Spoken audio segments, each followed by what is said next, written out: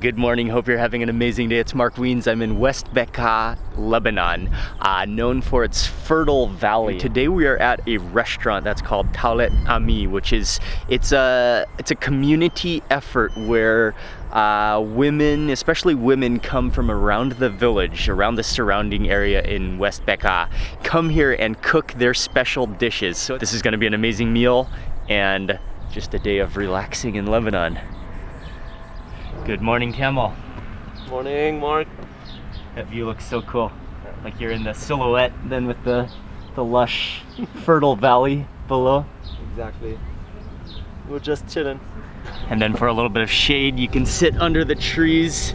The weather is actually perfect under the trees with the wind blowing, the breeze. But what's cool about this place is that it's really community driven, and then they all come to a gathering place, to this restaurant, to be able to prepare it, to be able to serve it, to be able to share it. And this is an amazing idea, an amazing concept, especially for everyone that comes here to then be able to enjoy the food in this beautiful location as well, like us.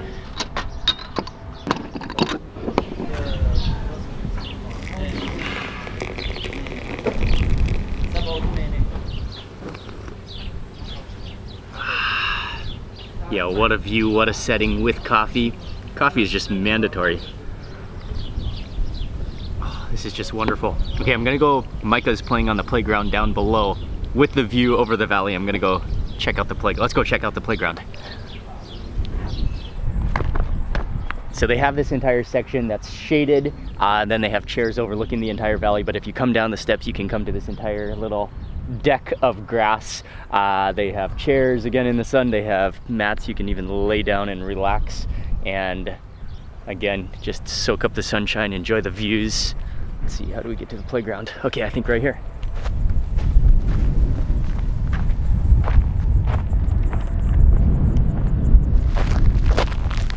Hello, Micah. Whoa! A whole swing set, a whole slide, various jungle gyms, the jungle, what are those things called? Monkey bars, that's what we call them, monkey bars. And again, you even have a closer view of the valley. You can see the valley is fertile. This is the bread basket, the vegetable basket of Lebanon. A lot of the crops, a lot of the food is grown here. It's really a beautiful place. Even though it's kind of dry, it's a little bit barren, but it's beautiful in its own way.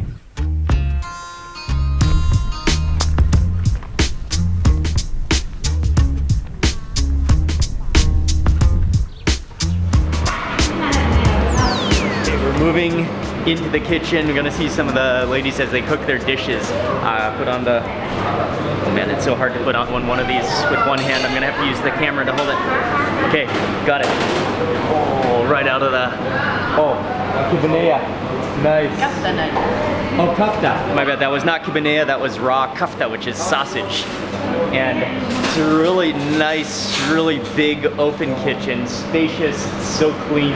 This roasted cauliflower smells amazing. It's all gonna be buffet style, so they're preparing all the dishes in big quantities, all buffet. Tomato, onion, garlic, and tomato paste.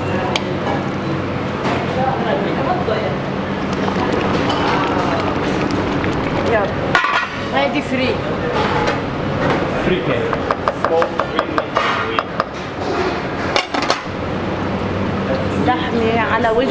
There's kind of like two main sides of what I like to think of as Lebanese food. I mean, many more than that. But you've got all the cold different dishes, like the salads, the meze dishes, the taboules, the hummus. But then also the other side is all the hot dishes. There's a big tongue stew going. There's some hot vegetables going. So they go together.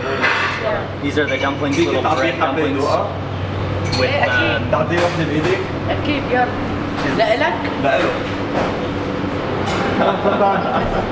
oh, what a lovely surprise.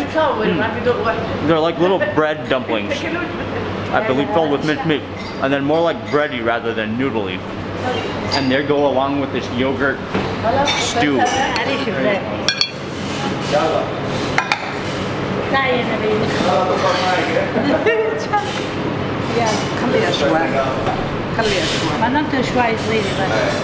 then you pull it up. Yes. إن شاء الله اليوم. إن شاء الله تزبط يعني. Yes.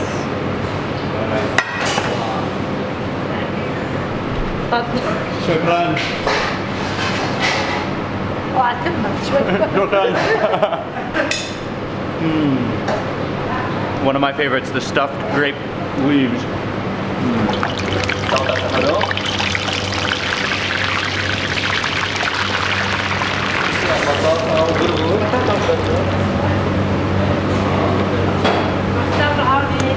Now she's preparing some fish, which is local trout. They're known for trout in West Beqaa, and she's marinating it in a mixture of it's a saucy marinade with, I believe, some yogurt, I believe nuts, spices, and tahini. There's tahini in there as well. All of that meat's going to be grilled on charcoal as well.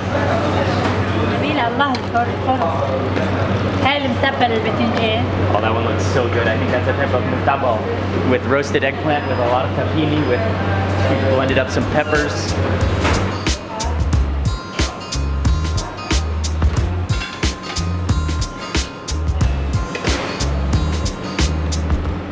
They are now putting out all the dishes. They open at 1 p.m. officially, so they're getting ready, putting the finishing touches on, getting all the dishes ready, putting out the stews over on this section of the buffet. What's cool is that the buffet is set up in the kitchen. That's one I can't wait to try, which is little kebabs in cherry sauce. She's asking if you want to just stay here and abandon your Okay, sure. And then that's a pan of the beef tongues that are now sliced into pieces with, you can really smell the garlic in there.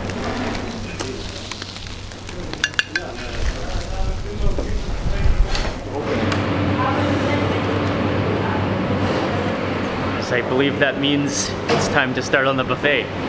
After all of that anticipation, and we've actually been here for about 3 hours waiting, smelling. This is a massive buffet. I'm gonna try to taste everything, every single dish that they have. One. Yes. Thank you.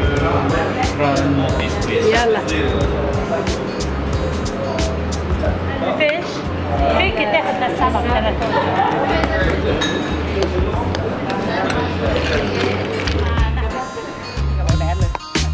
I barely even made it halfway through the hot food section before my plate was completely full. That's just like an entire plate of different meats. I got the kibbeh, I went straight for that grilled trout and that type of sauce. You can see the pinkness from definitely from the sumac. Okay, zachten. Bon appetit.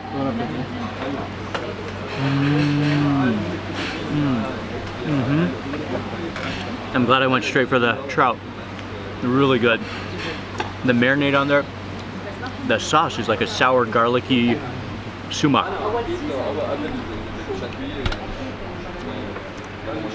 Zachtun. Zachten. Oh, zachten. Yeah. I got it mixed up with zakle. Zakle. Zachten.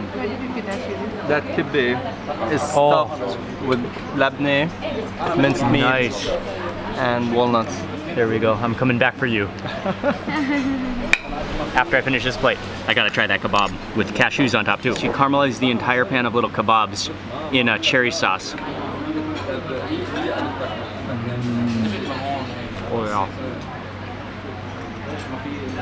That's so good because you've got the fruity sweetness to contrast that saltiness of the meat.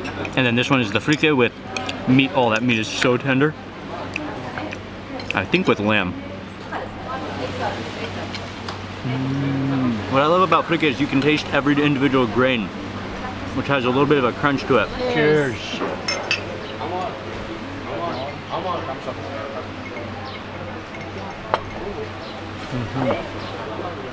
What a wonderful way to spend a Saturday. Relaxing, eating, all you can eat. Pop this little guy out, bloop. Oh, it's long, nice. Yeah, this is the poo, right? This bottom section. Oh, those are really neutral tasting. Not even chewy at all. You taste the lemon, you taste they boiled it in a bunch of spices, like there were some bay leaves, I think, some pepper, some lemon. Actually quite neutral tasting.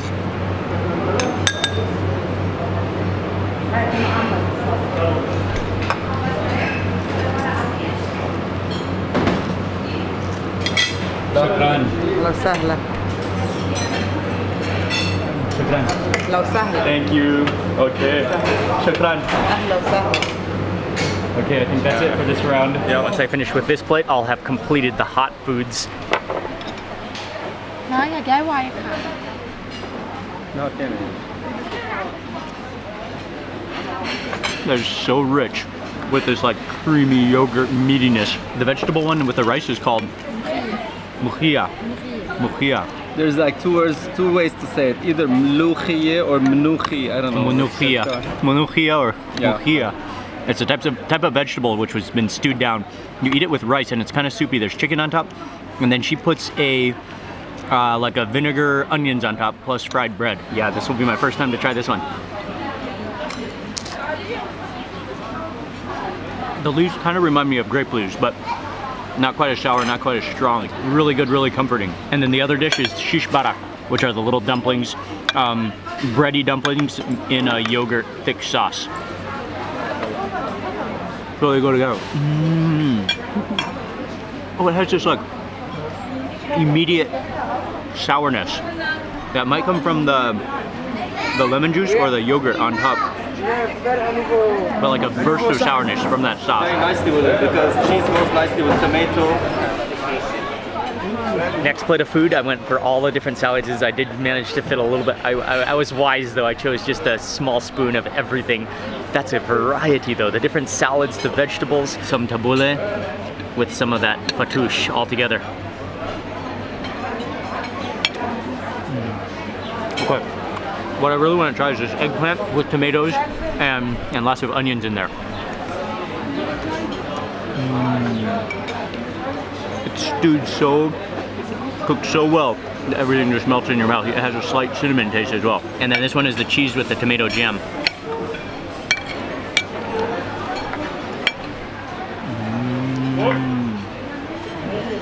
Oh yeah, that's awesome.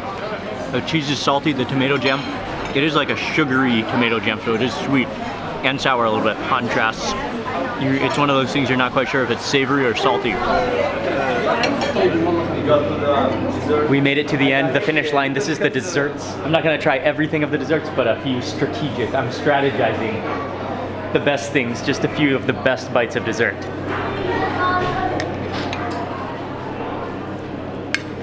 Shukran. Start with the cafe. Oh yes. This is one of the kings of desserts. Let's do this.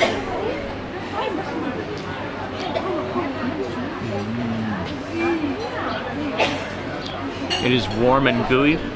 This one really isn't that sweet, no. Just focusing on the cheese and the gooiness. The cream of all creams, he just doused it in honey. You can see that kind of cottage cheesy texture to it. Yeah.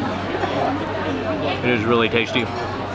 It's crumbly, and it's actually not sweet. The sweetness is only from the honey. That's good. Okay, and then finally to complete the meal after that dessert, and I'm gonna lean back for this one. The buffet is complete. You earned your coffee. Earned the coffee. I earned the recline. You would not want to be sitting straight at this moment. After the meal, the entire restaurant is just packed now. People are getting full. Some people are falling asleep on the lounge chairs. Other people have moved to the full reclining positions and are taking naps on the grass on those mats. Yes, after a buffet like that, you definitely understand why. You know, like lots of buffets, I'm not all that attracted to buffets because oftentimes the quality is compromised for the quantity. But this was like every dish tasted home cooked. It was home cooked. Every dish, well, you could taste the quality, the spices. The portion sizes were not that huge. They like kept replenishing the buffet. Overall, just a wonderful, wonderful Lebanese buffet experience. Finally, I just want to say a big thank you to USAID for funding, for sponsoring my trip to Lebanon. And that completes an amazing lunch. Thanks again for watching. See you on the next video.